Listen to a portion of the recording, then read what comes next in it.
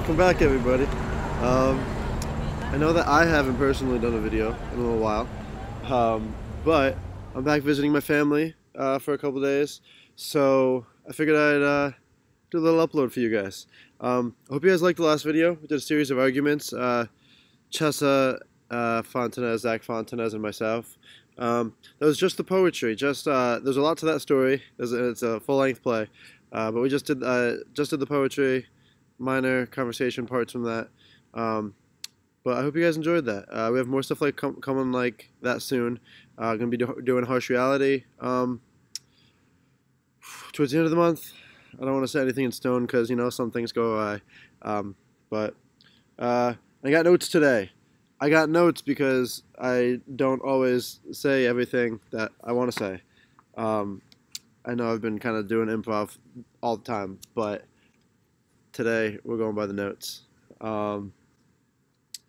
So a couple weeks ago, not a month, maybe a month, Zach and I met again with Sheri Alfonso, who's a theater person that travels to the area at times, and we're going to be working on something together soon. We both have all three of us have a lot of things going on right now. Oh, my notes are trying to fly away. We all have a lot of things going on right now, but once I finish up with Hamovich and harsh reality, then maybe I'll have some time, and I'll contact them again to work on our stuff.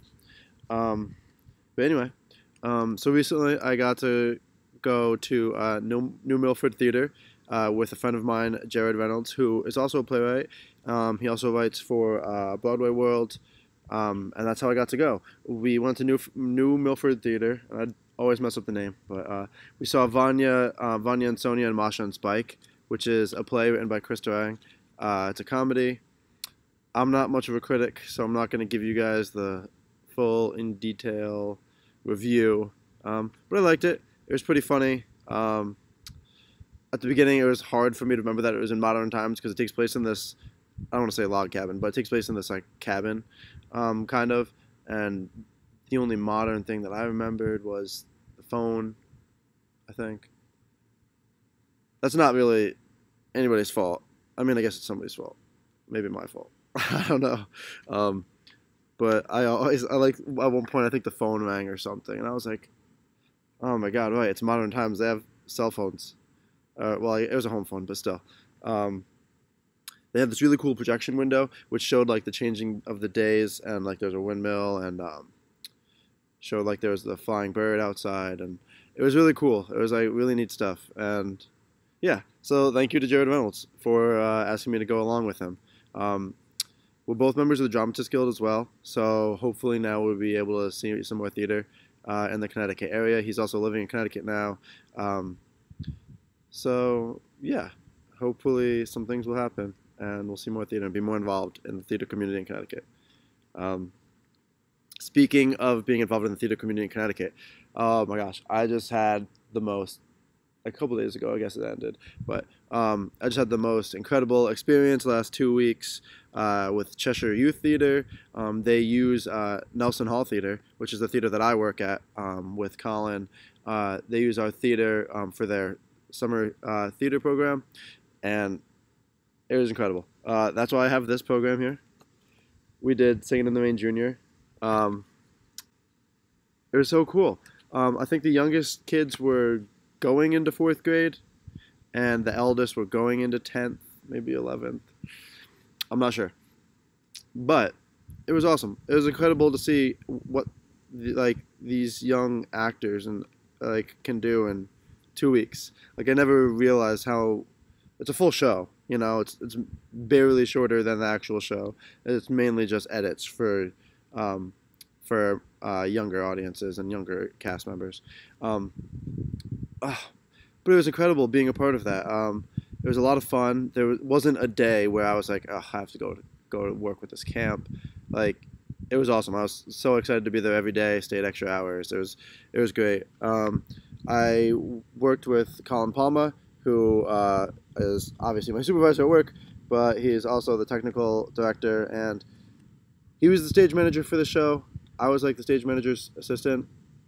kind of partial stage manager, but really I was the deck captain. I was in crew. I was in charge of the stage crew, doing helping get the set on and off the stage, and I also worked with Robin McCahill, who did costume and props design. And I was working with her doing props. We built this really cool piano, um, which maybe I'll put a picture of on Instagram or on Ski Patrol, maybe. I don't know, but it was really cool. We built this entire, it's a stand-up piano, but we built this piano out of cardboard and paint, essentially, and it just looks so cool. It looks real, even though like I know what went into making it. It just looks really awesome. Then the musical director was Christine Yandau, and the um, the choreographer, I was gonna say dance director, which is not a thing, so don't ever say that. The choreographer was Luis Antonio. I think Antonio was his last name. Maybe he had another name. No, it's Luis Antonio. And director was Jocelyn Pinnell, and her husband Titus was assistant tech director, I guess. And then Maggie. Oh, what was Maggie's last name? Maggie Guarino Trier. She helped with lights and sound as well as Titus did, helping Colin whenever he needed it. But it was really cool working with everybody. If you're from Connecticut, you probably know some of their names, especially... Oh, this sunlight's coming in now. Hold on. That's a little better. Especially Luis Antonio. He's huge in Connecticut dance. He doesn't live in Connecticut anymore. But I know he danced at Yale, and he had his own production that he put up a couple of years ago. A year ago, maybe, I think was the most recent one. But it was awesome working with them. Got to meet some more people in the Connecticut theater industry. I believe that they're all teachers as well. But yeah, it was so cool working with them. And it was, I don't know, it was just the coolest thing ever. It was Cheshire Youth Theater at Nelson Hall. Yeah, this is the thing. It was awesome. Can't wait to do it again next summer. I think they did Lion King last year. They haven't decided what's next summer. But if you got to see it, you were lucky. It was the coolest thing. Anyway, let's go back to the list so I don't ramble on forever. Oh, yeah. So I've been working on Hamovich recently. Well, I've been working on a couple of my plays, but I'm working on Hamovich recently, and it's going. It's a bit of a struggle because it's adapted from Hamlet, which is written in Shakespeare's English, and I had to modernize it to bring it to takes place in 1981 in my adaptation. So bring it to 1981 English, and it takes place in Russia. So I had to bring it to Russian English. It's been quite an experience. I'm loving it. It's going well. It's a lot of work, and right now the hardest thing for me is bringing it from the Russian English into the decade. I'm bringing it into 1981, and I don't know a lot about Russia in 1981. So there's been so much research I've been doing, but like the language itself, just when I think of Russia, my first thought is Soviet Union, like early Soviet, mid Soviet Union. So just very industrial and gloomy, and I don't know. There's just like heartbreaking military industrial settings, and I'm sure there's other ways to say that, better ways to describe pre-1980 Russia. But that's what my mind is in like 1950s Russia, kind of. So I've been watching some stuff, and there's a movie called Brother that's in Russian that I watched, and a movie called Moscow Has No Time for Tears, I think, or Moscow Doesn't Like Tears, something like that. But both movies are helping me, and listening to like 80s music, like especially like pop hits that would have been global hits in the 80s, is helping me to remind me that it's not like military Moscow, like it's 1980s Moscow. Well, even though my play doesn't take place in Moscow, but it's not military Russia, it's 1980s Russia, which is still militarized, but it's not the same thing at all, you know? So yeah, then the last thing I want to touch on, I'm working on Hellbent. Hellbent is still going.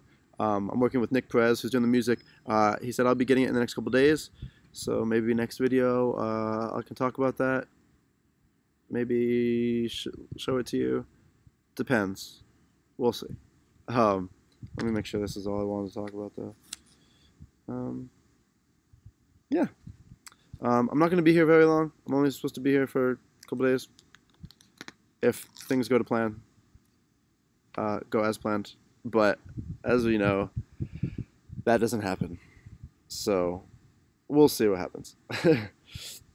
But, hopefully, this was entertaining for you. And, yeah, hopefully you don't feel like you wasted your time watching this video. And hopefully you're excited, because at the end of the month, we'll be doing Harsh Reality of Dating a Poet. Which is going to be really cool. We're going to be filming that on stage with Cheshire and Jared, and Aaron's going to be doing photography. So yeah, get ready, get excited, and see you next time. Peace.